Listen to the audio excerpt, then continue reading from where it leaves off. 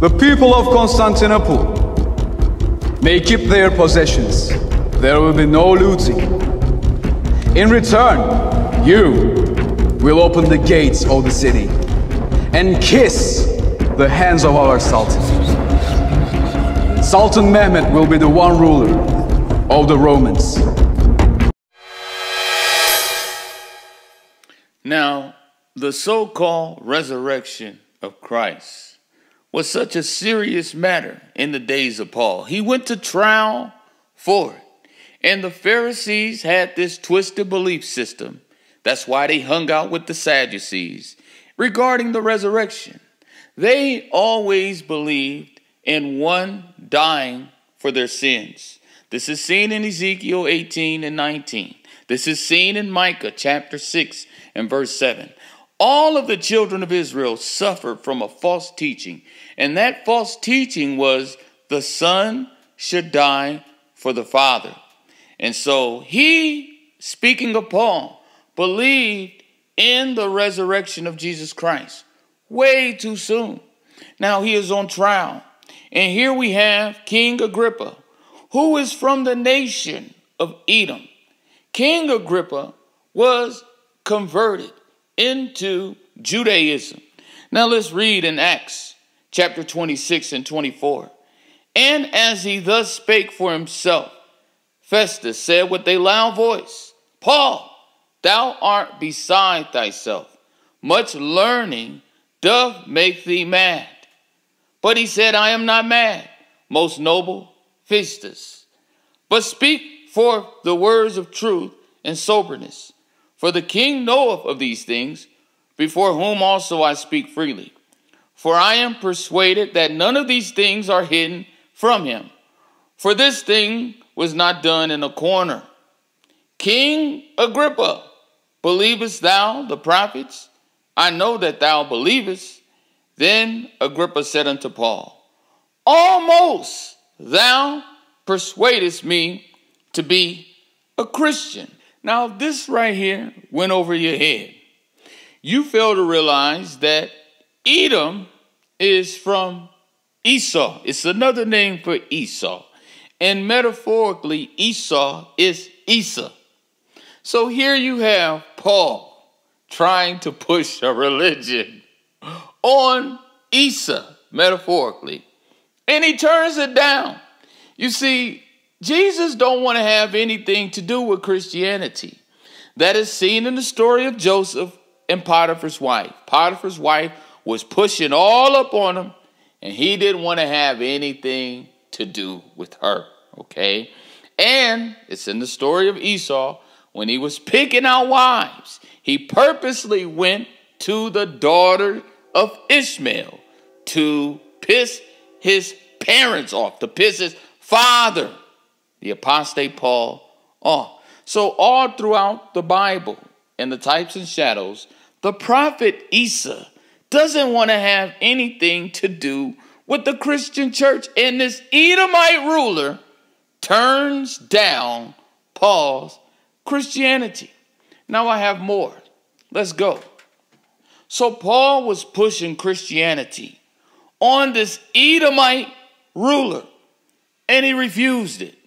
He turned it down. He didn't want to have anything to do with Christianity.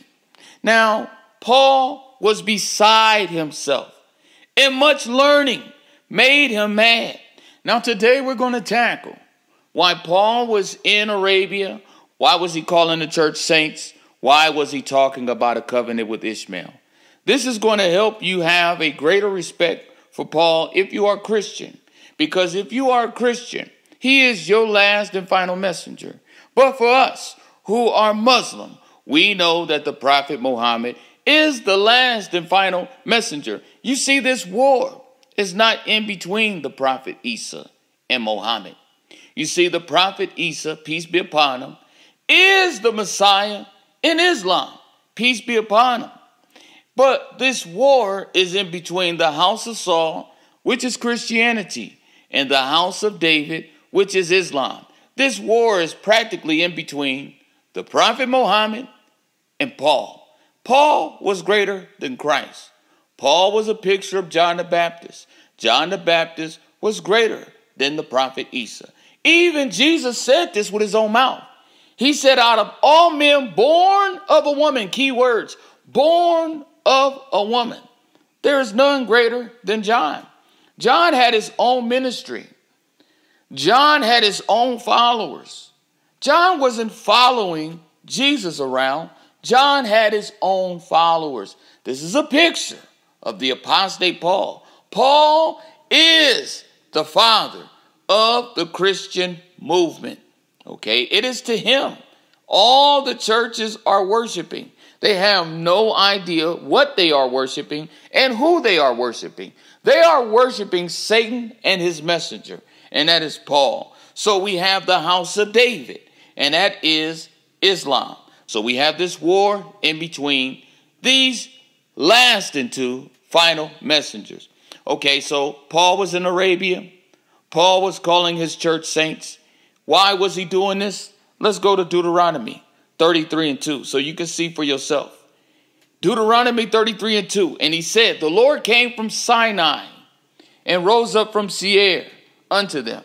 He shined forth from Mount Paran. Now, Paul was educated.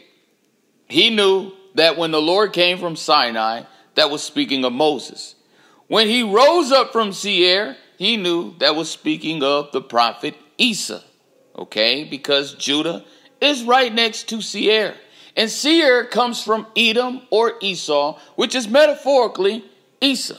And then he shined forth from Mount Paran. Now, Paran is modern day Mecca. Paul thought he was this guy. Paul thought he was the last and final messenger. That's why he called his church saints. Watch this. And he came with 10,000s of saints. From his right hand went a fiery law for them. So in Paul's mind, he was the last and final messenger. He was the father. He was the last powerful, most powerful prophet.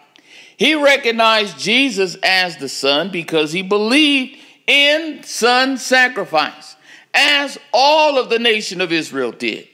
Even the prophet Isa got carried away in this. Even also John the Baptist got carried away in this. All of the leaders, Caiaphas, they all believed in this sacrifice for their sins.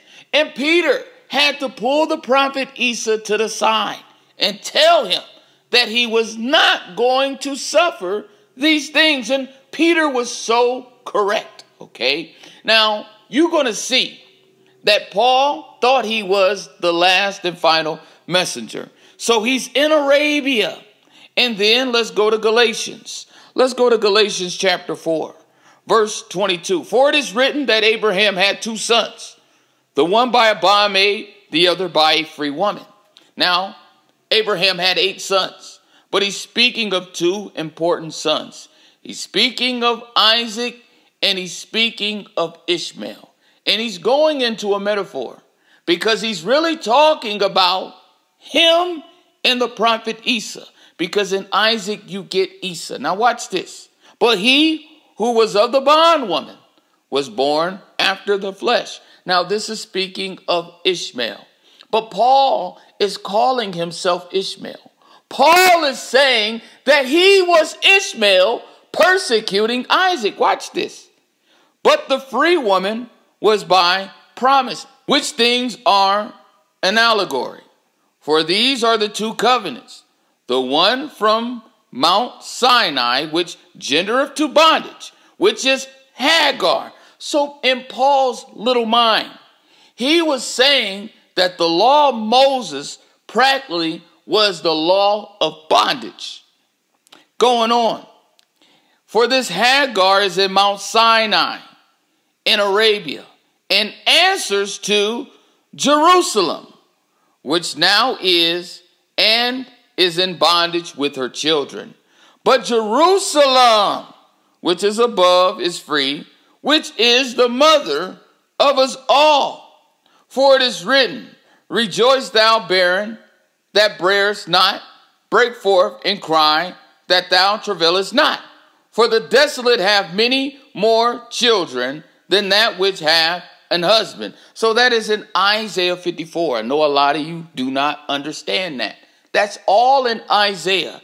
God is talking about the nation of Israel. And God is talking about the nation of Ishmael. And he is saying that the nation of Ishmael is going to be greater than the nation of Israel. He's speaking of Hagar and he's speaking of Sarah. And Paul is attempting to break down this metaphor, but he is wrong. Now watch this. Now we brethren, as Isaac are of the children of promise. But as then he that was born after the flesh persecuted him that was born after the spirit, even so it is now. Nevertheless, what saith the scripture? Cast out the bondwoman and her son, for the son of the bondwoman shall not be heir with the son of the free woman. So then, brethren, we are not children of the bondwoman, but of the free. So Paul is saying, while he lived as a Pharisee, he was saying that him being under the law of Moses, he was practically in bondage. But now, since he's in Christ, he is of the free woman, okay? And his breakdown is incorrect. So Paul is basically saying, look, I have been the Ishmael under the law of Moses, persecuting Jesus, which is born of the free woman. So Paul was basically saying these two sons are two covenants. And he's basically saying that the covenant of Ishmael is the law of Moses. And he's basically saying now the covenant of Isaac is the covenant of Christ. Now that's the only reason why he is bringing up Ishmael and Isaac, because he's basically saying that he's been the Ishmael, okay, persecuting Isaac. And now he is the Deuteronomy 18 and 18 prophet. That now he is the Deuteronomy 33 and 2 prophet. He's practically saying that when God said that he would make of Ishmael a great nation, he thinks he's that guy. Although that guy would come from the nation of Ishmael, from the loins of Ishmael. And that could only be the prophet Muhammad. So Paul was practically saying, look, I am the Ishmael that's been persecuting Isaac. Okay, that's why I'm not even worthy to be called an apostle, because I persecuted the church. And then he's calling his church saints. Why? Because open your Bible. The first time in the Bible saints is mentioned, it is right here in Deuteronomy 33 and 2.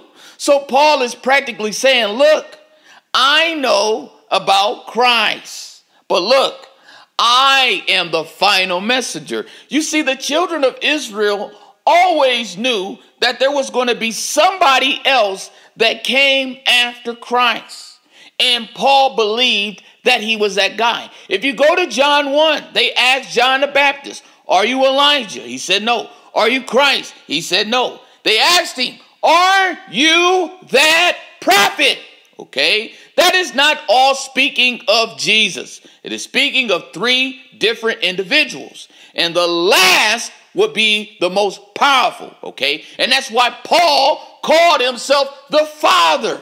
In other words, he knew that he was greater than the prophet Isa. He looked at the prophet Isa as the son or the sacrifice of the church, and he looked at himself as the last and final lawgiver, as the father of this church. But see, in the Quran, God puts Paul in a trick bag, because Paul doesn't know that the prophet Muhammad was not a father.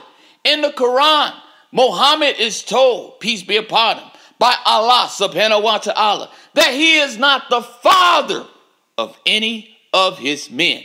Okay, but Paul took it upon himself to be that father. And that's why in the nation of Islam, in the Hadiths, we have a prison in hell named Paul. It is Bulas in the Arabic tongue. Now this story is seen in Luke 16 when Jesus gave us this parable. So the Christians don't even have any reverence for Paul. They fail to realize that Paul believed that he was the Deuteronomy 18:18 prophet. He believed that he was the last and final lawgiver. That's why he gave you 13 letters, okay? That's why he gave you laws that was contrary to the laws of Moses. He did away with circumcision. He did away with things unclean.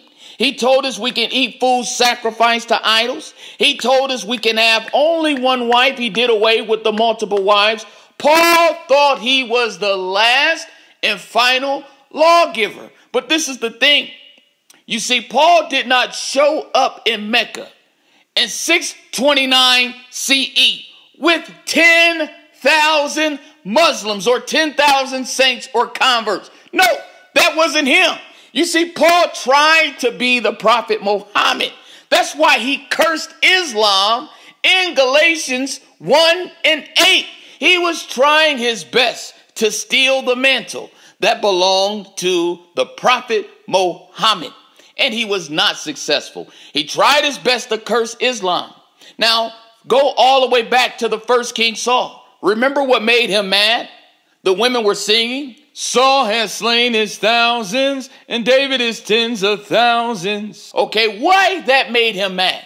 A lot of Christians don't know. But why did that make him mad?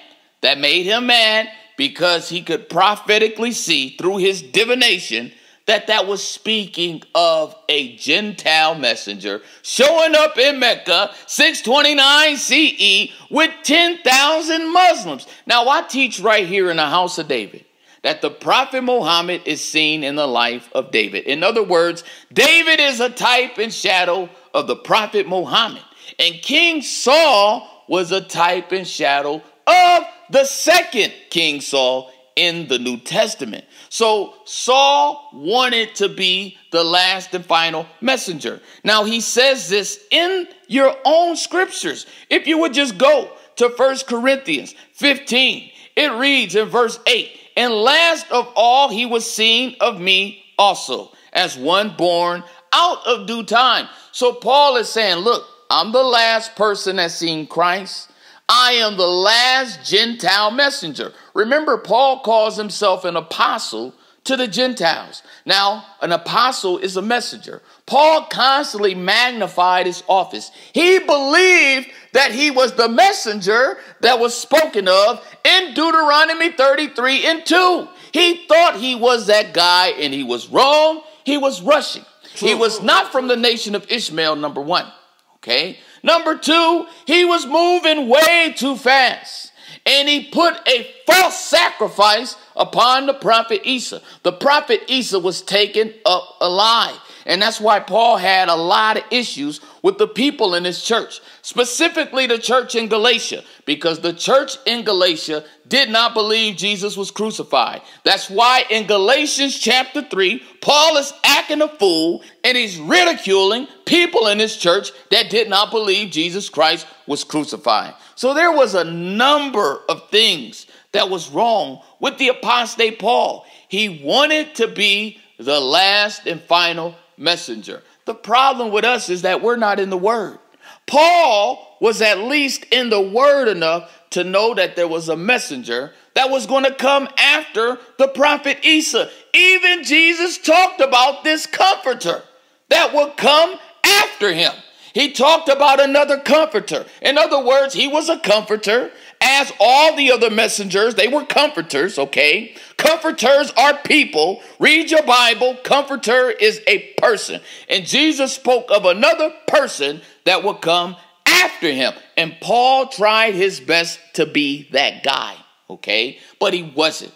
That messenger or that comforter that will come out of Arabia from the nation of Ishmael and will be the chief amongst the 10,000s will be the prophet Muhammad. So there you have it in a nutshell. A lot of you Christians fail to recognize how great your apostate Paul was. Paul seen in the scriptures that there was coming a person that would be after the prophet Isa. That's why Jesus was the son of the Christian church and Paul was the father of the Christian church. All those scriptures where Jesus was talking about my father, my father, my father, my father. If you notice, if you look up that word father and you look at the word God in Greek, it just means any deity. Okay. God never once said that he had a son. Okay. That voice from heaven, that's not God Almighty. Okay. You've been deceived. Okay. Allah has no sons. God has no sons. And in the New Testament, that is speaking of any deity, okay? And that father was a metaphor. It was going into Paul. Paul was the father of the Christian church. Jesus was the son of the Christian church. There was a man in the Old Testament by the name of Jeroboam, okay? His name starts with a J. This man created the 2 golden calves, okay? Now, that's exactly what happened in Christianity. Paul, which is the wannabe Jesus, okay, the wannabe messenger, he was the one that created this 2 golden calf religion we call Christianity, okay? So Paul was in Arabia, okay, in Galatians 1 and 8, okay, let's read that. Galatians 1 and 8, and we'll go to Galatians 1 and 17. Let's do 1 and 17 first. Neither went I up to Jerusalem to them which were apostles before me, but I went into Arabia and returned again unto Damascus. Okay, God told us in the book of Genesis that he will make the nation of Ishmael a great nation. And Paul was the wannabe Ishmael. Okay, why? Because he persecuted the church, and in his little mind, he figured that he was the Ishmael that was persecuting the prophet Isa. But he was wrong. Okay, he was wrong.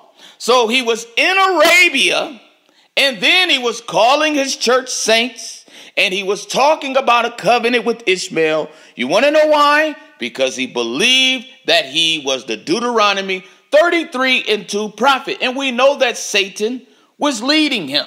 If we go to Galatians 1 and 8, look how he curses Islam. But though we or an angel from heaven preach any other gospel unto you, then that which we preached unto you, let him be accursed. Now, it don't take rocket science for a person who's smart to understand that the prophet Muhammad's revelation came from an angel in Arabia. Okay, so Paul right there, using his witchcraft, using his divination, tried his best to curse Islam. This is the reason why Joseph, who was a picture of Christ, planted that cup and Benjamin sacked with the corn, and that corn is going into the Quran. Paul tried his best to curse the Quran. He tried his best to curse Islam, okay? He was like King Saul with that evil eye. When the women were singing, David has slain his 10,000s, okay? When he took David in the house, and then he tried to pin him to the wall, okay, with that javelin, and he was unsuccessful. Paul tried his best with his false prophecy, with his divination, with his sorcery, okay? Mr. Bar Jesus, he tried his best to curse the nation of Islam, but he was not successful. You see, Paul has a prison in hell named after him. He is the beast of Revelations. He is the wolf in sheep clothing, okay? That is in hell. The book of Revelation tells you, okay, he's in hell. And in the Hades, it tells you there's a prison in hell named after Paul, okay? That is the fate of Paul.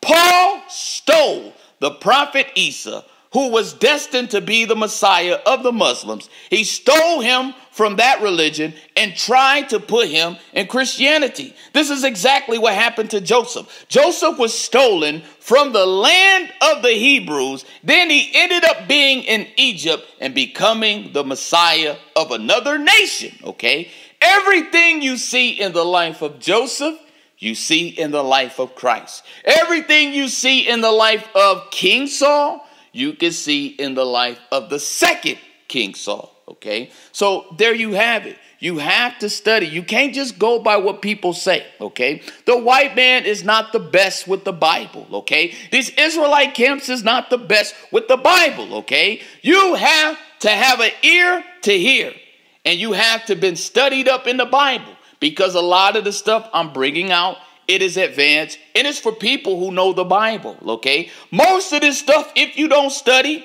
if you haven't read the Bible from cover to cover a few times, the Apocrypha, if you haven't read the Quran, a lot of the stuff I'm saying, I'm like speaking Spanish to you. But if you study the Bible, okay, you will get this. That's why I always tell you to pass this channel to someone who know the Bible. Don't be a hater. Find someone who can shut me up or just shut up, okay? So right here, you just learned today that Paul thought he was the last and final messenger. You see, Christians, in your Bible, in Deuteronomy 33:2, it talks about a messenger that will come after Christ. Jesus spoke of a messenger that will come after him. He said, it is better for you that I go away, because if I don't go away, he will not come unto you. He wasn't talking about some ghost. He wasn't talking about some spook. He was talking about a real person. And the only person who is the comforter, which is the Holy Ghost, is the Prophet Muhammad. Why? Because every word he spoke was by the revelation of God. This man told us, who was unlearned, he told us that neither was Jesus killed or crucified. Allah took him. That is the complete truth. And if you follow what he said and match it up with the types and shadows in the Solomon concept, and you look at the life of Joseph, his murder was false, okay? It was a false murder. Joseph was alive, okay? And he wasn't the number one man in charge, okay? He was the governor, okay? He was the right-hand man of Pharaoh, of Mr. Pharaoh. Mr. Paul, okay?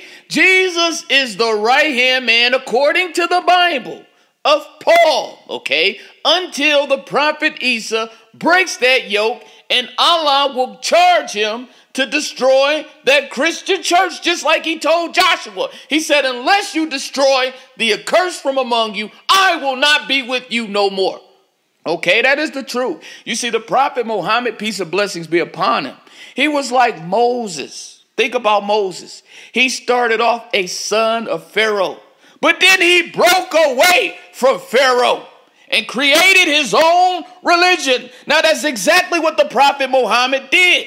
When he was on the scene, Christianity was already there, okay? But he refused that religion and he started his own religion, which is coming out to be the most powerful. Right now, Islam is the number one fastest growing religion, okay? Everything you see in the life of Moses, you see in the life of the prophet Muhammad. Remember, Moses really couldn't talk.